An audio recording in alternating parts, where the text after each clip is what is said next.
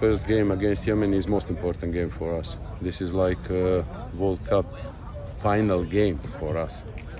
And I am very happy with my boys. I'm choose another 24 players for these 2 games. And I'm sure he will give the best for the kingdom, to making all Bahraini people to be proud about us. Most important things, what I'm saying for my players, thinking step by step. Continue to play nice football. Be relaxed, to play for the country, for the kingdom, because people accepting from us now some bigger level than what we are showing in the first 2 games. Inshallah, we will do.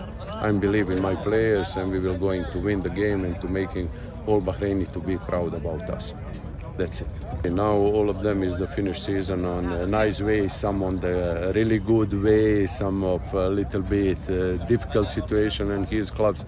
But I'm very happy because all of them coming happy, finish the season, making the best what he can for his clubs. And now is the time to making something for the country. Now is the time for making something for the kingdom, for our king, and inshallah we will do.